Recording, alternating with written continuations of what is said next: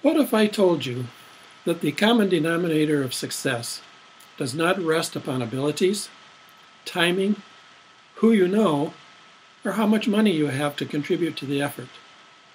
Many people have had all of those benefits and have succeeded. Some have even had those benefits and failed. So what is the common denominator of success? Simply stated, the common denominator of success is this: the successful person does what failures don't like to do. Well, what do failures not want to do? I jotted down a couple of notes to contribute to our thoughts along this way. Failures don't like to work hard, especially when times are difficult. They don't like to persevere in difficulty when trials come their way, and trials will come on the path road to success.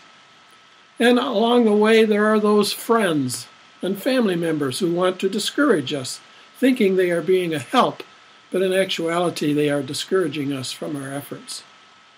Yes, failures suffer from the fatigue that comes from hard work, from encountering trials and difficulties along the way, and from resisting those who, in their efforts trying to help us, really discourage us.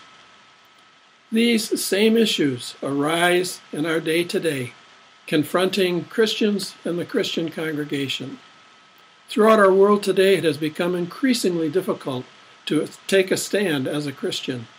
Someone has once said, a dear friend of mine said, "The Christian life isn't easy, it's impossible. It's difficult, it's hard, and the whole world conspires against us." Today we face worldwide trials and temptations against Christians. There are people throughout the world who suffer from persecution and difficulty, even imprisonment. Hardship confronts the Christian congregation throughout every corner of the world.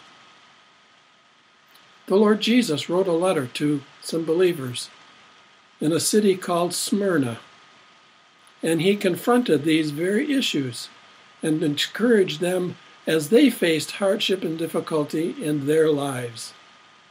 We find that letter recorded for us in Revelation chapter 2, verses 8 through 11.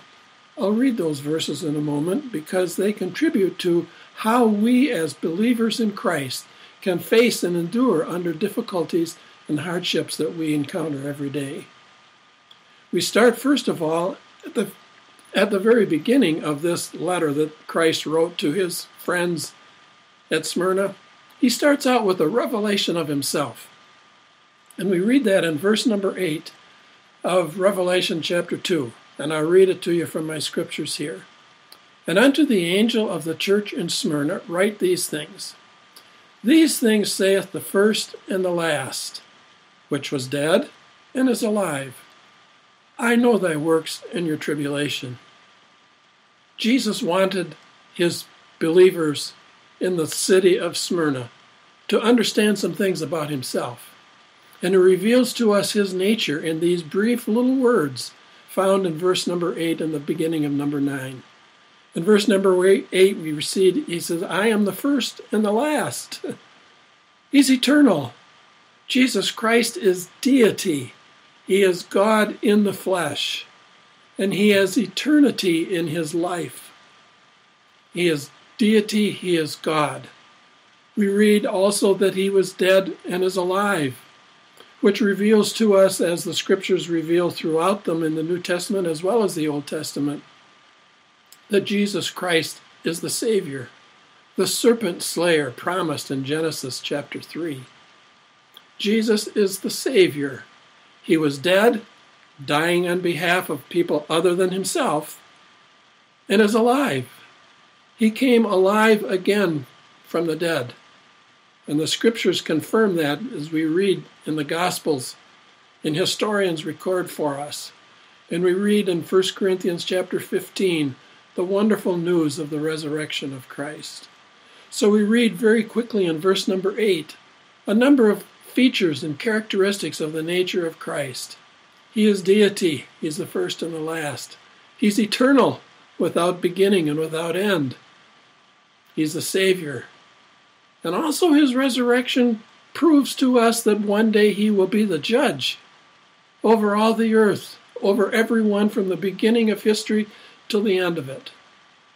Scriptures tell us that because of his resurrection from the dead, that was the proof that he will be the judge of all people at the end of ages. And then he says at the beginning of verse number 9, he says, I know. And he section, he says, I know your works, and I understand what's going on in your tribulation and difficulties. That records for us the omniscience of God. He knows all things. Nothing happens or comes into your life or into my life that he doesn't know. He is omniscient. These are just a few of the characteristics of God that he revealed here in his nature, in Christ's nature, as he writes to his friends at Smyrna. And we'll see the purpose for those in a few moments. Then it tells us what he knows. It tells us what he knows about the believers in Smyrna. And he has some interesting comments to make about them. We read in verse number 9, he said, I know your works. They worked very hard for Christ, and for his honor and his glory, facing great difficulty. And we read some of the difficulties there. It says, in tribulation, in the midst of poverty. These were not rich people. These were poor people. They lived in poverty. And then it says that they endured the blasphemy of people around them who said they were believers and they weren't. It's described this way. He said, I know the blasphemy of them which say they are Jews and are not, but are the synagogue of Satan. There were people around the city, and perhaps even in the congregation of believers in Smyrna, who professed that they were believers and followers of Christ, but they were not. They were fakes. They were professors. They professed that they believed, but in reality they did not. And in fact, Jesus describes them in very strong terms. He said they belonged to the synagogue of Satan. They were worse than those who came along and pretended to have a good life and live a good life. Jesus called them members of the congregation and the synagogue of Satan. And then we read after Jesus gives some commendation to the believers in Smyrna, he then outlines for them something they probably didn't want to hear. He says, you're going to face some difficulties yet ahead. And in fact, we read in verse number 10, it says, fear none of those things which you shall suffer. Behold, the devil shall cast some of you into prison, that ye may be tried, and you'll have tribulation 10 days. But be faithful unto death, and I will give you the crown of life. Jesus here warns them ahead of time. You think it's difficult now, more difficulties face you in the future. And in fact, some of you will be cast into prison. And the devil will take your life. And there will be times when persecution will become difficult, and it will cause death to come. But he said, don't fear those things. The time is limited. It's not going to be forever. It's a very short term. He uses the phrase 10 days. We don't know whether that was a literal 10 days or whether that was a figurative time period that would be just a short period of time that they would endure these trials and difficulties. But Jesus, in the midst of commending them for their faithfulness and for their perseverance in the midst of poverty and tribulation and difficulty, he forewarns them that difficult times still lay ahead, but remain faithful. We read furthermore the reason why. Why did God send this message through Christ his Son? Why did he deliver it to them? What purpose and function did it play in the lives of believers of Smyrna? Well, first of all, it gave them instruction. It revealed to them who Jesus Christ was. And he gave them some very clear direction and explanation as to his nature. He's deity. He's eternal. He's omniscient. He's the Savior. He's the judge. And those things would encourage and comfort those believers in Smyrna as they endured the difficulties that came along their way. Furthermore, he encouraged them. He said, don't give up. Don't quit. Be faithful. You'll receive a crown of life. So what can we summarize about the commendation that Christ gave to these believers in Smyrna? Well, they were faithful. They persisted. They resisted the enemy, the devil, who conspired against them and brought false believers into their midst and tempted them with those hardships. And he told them, fear not. Don't be afraid. They didn't give in to the temptation to somehow give in to the culture about them and to the world about them, hoping that somehow that might change things. No, yielding to the culture would not have helped them. The culture was evil and satanic, it tells us. Furthermore, we notice that in the midst of all of this, he describes them as poor. They're living in poverty. In other words, he was revealing to them that faithfulness to Christ does not bring financial reward necessarily. And to them it did not. They were faithful believers, but they lived in poverty. And furthermore, the fact that they were faithful to Christ did not bring immunity from difficulty and hardship. In fact, it was the very cause of their difficulty and hardship. So Christ wrote this letter to them, sent it by way of John, the Apostle John, to the believers at Smyrna, to encourage them, to commend them for their faith, to encourage them to press on in the midst of difficulty and hardship, and to comfort them that it would only be a short time. It wouldn't last forever. 10 days, he said. Just a short time. Hang in there, in the language of our day. So we've read here about the nature of Christ as revealed in this letter. We've read about the character of the people, the believers in the city of Smyrna. And we've read about the warning that Christ gave to them. Now we also see the reward. He promised them a reward.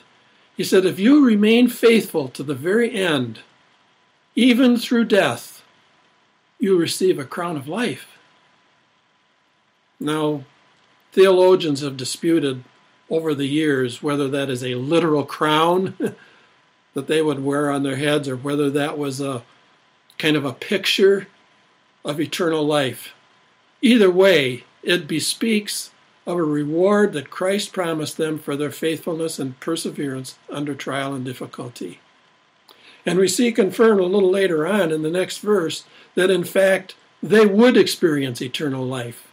So whether it is a picture or a literal crown, Christ promised them a reward for their faithfulness and their endurance under stress and hardship. And he describes it in this fashion.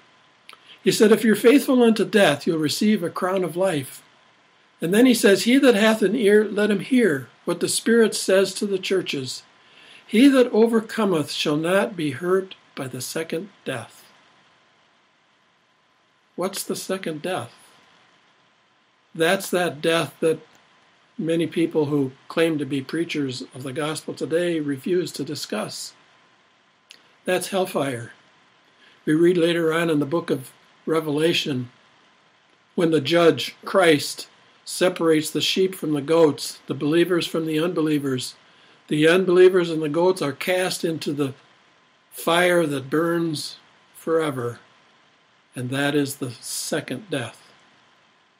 And Christ promised these believers, if they would remain faithful to him throughout their difficulties and the temptations and the persecution that would come their way, I'll give you a crown of life, and furthermore, you will not participate in the second death, but you will experience eternal life.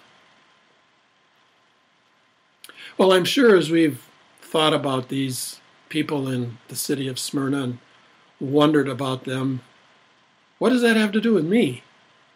How does that correlate to our day and age today? We kind of have the phrase very popular today, don't we? What's in it for me? What do I get out of this? Well, there is a very strong correlation between the message that Christ gave to the believers in Smyrna and our day today. Everything that was true then is true now. We encounter worldwide persecution of believers and Christ followers. We see worldwide imprisonment. We see people all throughout the world in various lands, some places where you wouldn't even suspect it. Believers thrown into prison and suffer great difficulty and hardship because of their faith in Christ. And it's hard for us to understand these things as to why Christ would allow them to happen. But they do. And they've happened throughout history. But we have the promises and the assurance that Christ gave to those believers in Smyrna that we have for us today as well. We have an idea, a concept, an understanding. We have a knowledge of who Christ is. And he's the same today, yesterday, and forever. And what he said about himself to those believers that we read in verses 8 and 9 about the fact that he was the beginning and the end. He was dead and came to life again. He said, I know those same things are true about Christ today. He is still deity. He is still eternal in his life. He still is going to be the judge. He still is the Savior. He still is omniscient. He knows your circumstances and mine, and he understands. And he would encourage us as he encouraged them. Remain faithful. It's hard, I know. It's difficult, but it's only going to be a short time. Your life is but a breath, the scriptures tell us. Hang in there is the message. Don't quit. Remain faithful. And to those who overcome, they'll receive a crown of life. And they will not experience the second death. That promise holds true for believers today, as well as believers in that first century in the city of Smyrna. So those same truths that Christ gave to the believers in Smyrna, we can also hold on to in our day and age. They can encourage us and they can comfort us as well as it did those believers.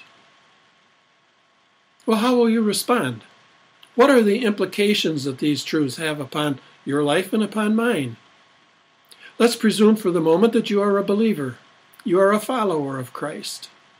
Is it difficult? Facing hardship? Facing trial and temptation?